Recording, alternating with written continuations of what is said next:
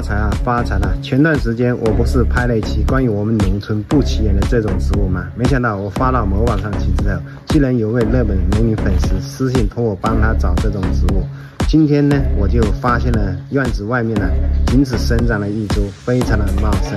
拍给大家看一下哈。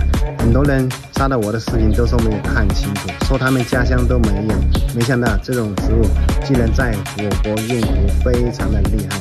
且还有很多城市里的人都不知道，每个地方的方言叫法都不一样。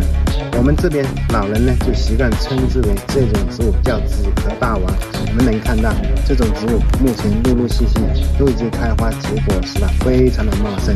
远距离看的是不是有点像辣椒苗的叶片？而且它的枝条呢是泛紫色的，目前开出来的花朵一串一串的哈，非常的茂盛。很多种子成熟之后掉在地上也会繁殖，像这种植物也是多年生草本植物，它属于一种比较抗寒的植物哈。我们能看到在这个地板上足足可以证明这种植物生长能力有多么的顽强，它的头部根茎非常的发达。像这种植物呢，也不知道你们的家乡还有没有了哈？你们对这种植物了不了解？欢迎在我评论区告诉一下，如果有的话，估计你们也要发财了。